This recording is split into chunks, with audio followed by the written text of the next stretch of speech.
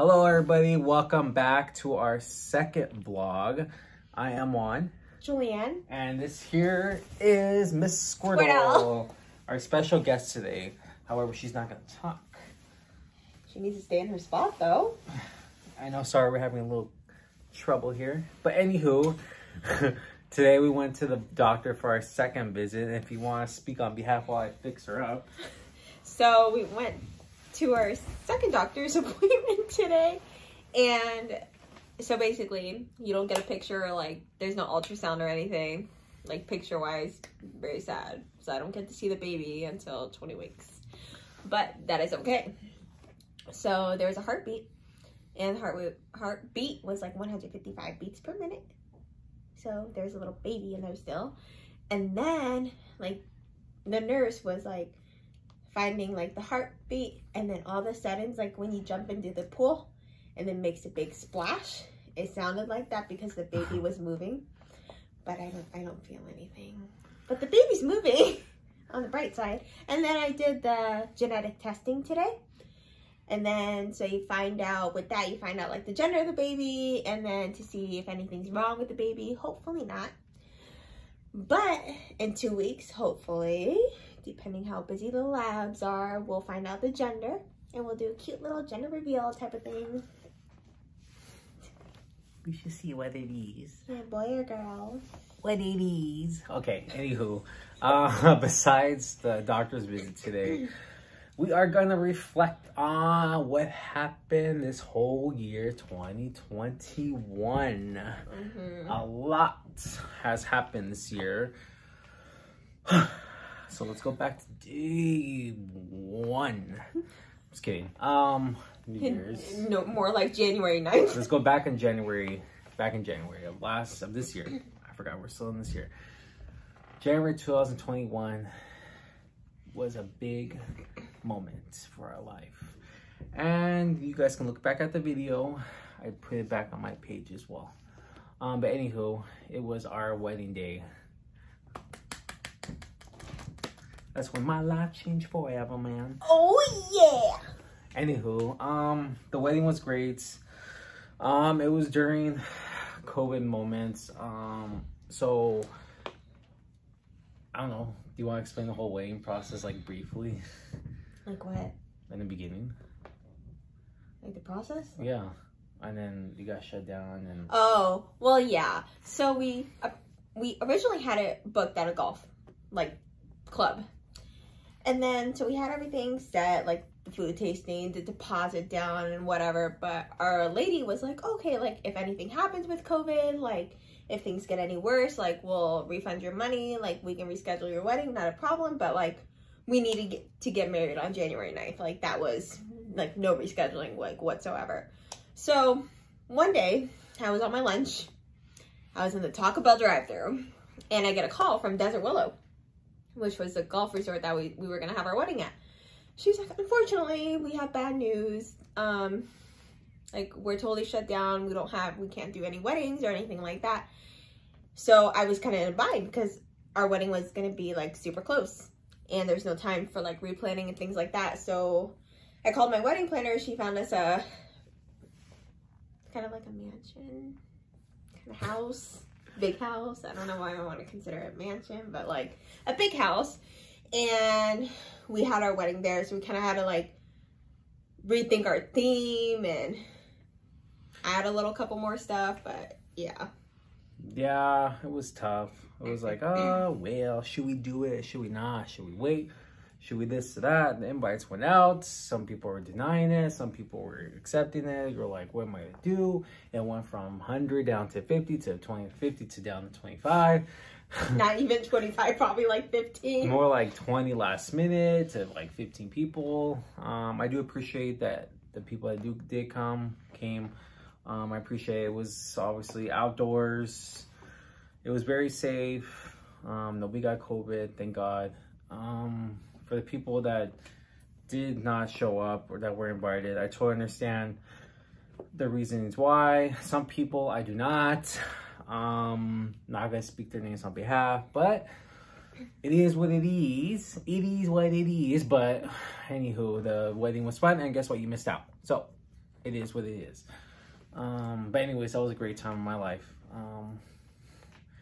After that, what did we do? Oh yeah, I went to Vegas for our 2 days. 2 days. That was fun until I go on social media and I see that my grandma got a heart attack. Not the best part, not the best timing at all. To this day, I'm just like, because she called me on my wedding day and I did not answer the phone. To this day, I regret it, but I can't be sad about it every day about it. I gotta move on. I'm sure she will want me to do the same. I promise I would not cry on this vlog because I can't. I can, but I can't. Yeah, that was tough. I was like, what the heck? I was like, oh man, I felt so bad. But I had a dream. She said, take care of yourself. Well, I had a dream that she was, how I say this? She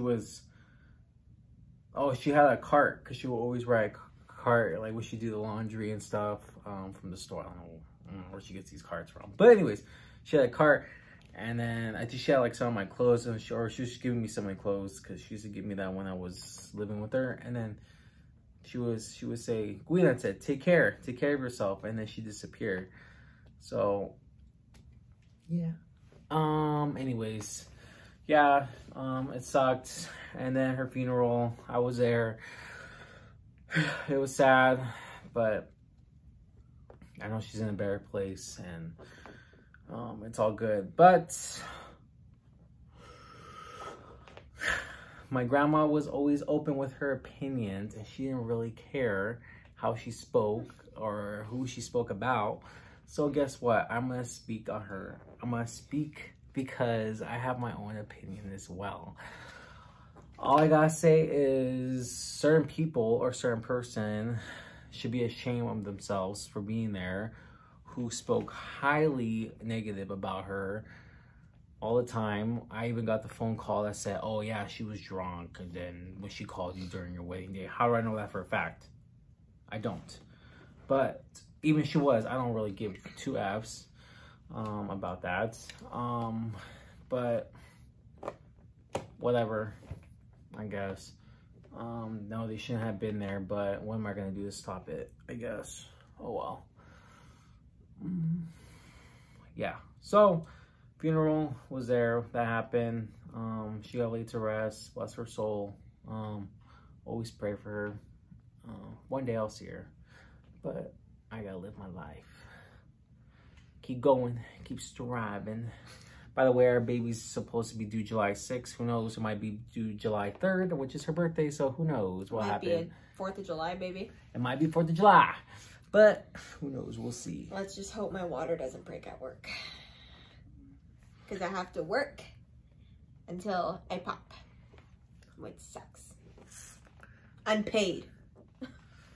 Oh yeah, but to rewind back to January. In the middle of January, we decided to leave California and move out here to Wisconsin. I'm gonna be honest. You better not get mad. I'm not gonna get mad. I'm gonna be honest. The first week, I was like, what in the heck did I get myself into here? And I was like, what did I get myself into? Oh man, I was like, is there any way I can get out of this? Sorry, I dropped something. Is there any way I can get out of this easily? And I was like, I don't know. He was like, low-key gonna leave me. I was like, can I get out of this? Just because, I don't know, because you wouldn't listen to me on some of the advices I would give, which I was like, well, if this is a marriage, how are you gonna like at least take my advice, or at least some of my advice, and not learn, but like listen. Like the heck, I'm giving you good advice and you're not taking it. So I was like, if you're not listening to me, then what's the point of me even being here? So I was like, oh man. But as the months went on, it's good. I'm good. We're good. We're good. We're perfect. We're great. Okay, nobody's perfect. Okay, we're semi-perfect. No, we're good. Everything's good. Anywho, yeah, we moved to Wisconsin. I was like, oh, well, what am I doing here? It's cold. It's -2. It's snowing. I'm like, oh man, I don't know what the heck I'm gonna do here. It's different here. Job wise, it sucked. I'll be honest with you, it sucked. I left a good paying job, maybe sucky job, but good paying job, to move over here to get paid. But it's okay. I come home not stressed. I get to home, clock out, and just not worry about anything. So I'm pretty happy where I stand right now, where I work. I get to learn a different aspect of business, whereas not learning that type of other business. So I get to venture out and do other things. Yeah, you want to speak on your career path? So since I've moved here in January, I've had 3 jobs. So I went back to the rental car business, and however, in Palm Springs, it was corporate owned, not right? Yes, corporate owned. And then here in Wisconsin, it was independently owned. So I thought it was going to be like a lot more laid back, more like, you know, we're going to have cars to give out to people. Like, we don't have to struggle as bad. But honey, it was bad. So, like, I get the whole point of, like, staying for delayed flights and stuff like that. But my manager, like, literally treated me like poop. Like, made me feel really guilty of everything that I did. And because I had, like, a probation period, like, 90 days, I would be a lead. And then after the 90 days of being a lead, I would become a manager and become the manager of, like, the airport and stuff like that. And that's what I originally wanted. But it just got, like, really bad. And I was like, I don't know if I want to sit here and, like, be like him in California. You were stressed out, honey. Oh, yeah. You were stressed out. So I didn't want to be like that. Because it's like when we were like planning to have families, like, do I want to work holidays? Do I want to, like, work nights? Do I want to, like, not be home with, like, my kid and when that does happen? So I decided to leave and venture out into something I never thought I was going to do. So I started working out of, like, an eye doctor's office, semi-eye doctor's office, not official. Oh, man. Sorry. 7.2 earthquake, sorry. Okay, go ahead. And so I started working as a receptionist at an eye doctor's office, and I really did like it. Like, I've always wanted to work in, like, kind of like a medical setting. And then my coworker, she was a technician for, like, doing, like, the pre-testing for, like, the eyes and stuff.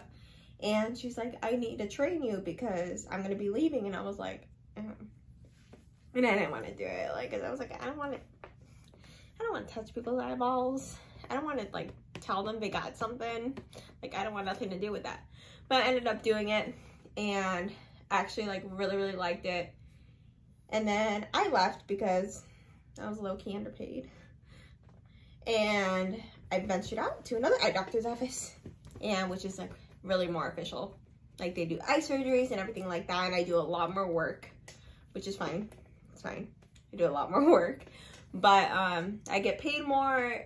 I'm, like, up on my feet more. Like, I'm learning, like, so much more, like, things about the eyes, like diseases and stuff like that. So it's, like, really cool. But I plan to stay there for a while, so I don't think I'm leaving. I just realized there was a draft back there. Yeah. Yeah, it's a little brief version of our work history here. It's pretty laid back, honestly. I do wish, I feel like the people here are underpaid based off how much stuff has gone up over the past year, but I don't make the rules on who gets paid how much. So, like I said, it is what it is. What else we're gonna talk? So March, April, May. Woo! You want to talk about May briefly? May. Yeah. What happened in May? My birthday? My parents. Oh, yes. So my parents ended up getting COVID. And my mom got COVID in spin class. And he was actually with her at spin class, but he tested negative. My mom ended up testing positive for COVID. And, you know, she stayed at home, and then we stayed at a hotel for like a couple days. And my mom called me at like 4 a.m. She's like, Juliana, like, I really cannot breathe. Like, you need to take me to the hospital. And I was like, okay, on my way. So like mask up everything, put gloves on, have her in my car, take her to the emergency room. They admitted her, put her into a COVID room. Like, she did really, really good. But then my dad, he ended up getting it. He's a little bit more dramatic than my mom, but he was still sick. So my dad actually got it like a lot worse. He was in the hospital for what, like a month? Yeah, dude, for like the longest month of my life. Like with COVID, and he ended up getting sepsis, which is like a bacteria in your blood that makes you go downhill fast. And we thought he was gonna go to heaven. And I thought he was gonna die because he was really, really bad. But he stayed in a hospital for like a month, and then he went to a nursing home for like another month. And he slowly recovered, and now they're all better. So hopefully nothing else happens. Because I was like, oh my God, like, I'm gonna have to, like, yes, I moved here to take care of you, but God, I need you to keep you up on your feet, because you're not, I mean, you're old, but you're not that old. Like, stay up on your feet a little bit. Okay. Well, for the rest of the months, they've all been good so far. We've taken trips to Chicago, South Dakota, Minnesota, Minneapolis, Mall of America. We took a trip back to California. That was fun. Also, I forgot how long, 7-8 days. Spent too much money, but it is what it is over there. And then I took another trip back to California, Northern California, and see my sisters up to Northern Cal. Hanged out there, went to Napa. That was fun. That was really exciting. They actually came down here to do a race with me on her. Actually, really, I just walked. I ain't gonna run. We did a 10K. That was really fun. And then we all hanged out in Chicago. That was really fun too. So yeah, this year has been very, how do you say this, fun, but it's been a roller coaster, honestly. A roller coaster of fun, a roller coaster of sad, different emotions. But overall, we ended up making it through this year. Everybody's healthy. I'm healthy. I used to weigh 214 this year. I don't know what the heck she thought, like, letting me get that weight. I haven't gotten that weight maybe since I was like, probably like in any of my high school year. I don't know what the heck. I see old videos. I'm like, why did I let myself get like this? So I have to tell him if he's fat now. Yeah. So I tell him, honey, you're gaining weight. Lose some weight. Yeah, no. Everybody's perfect in their own way. If you don't feel comfortable, obviously but if you don't feel comfortable, talk to somebody or just try to find motivation to, I don't know, work out or just whatever makes you happy, I guess.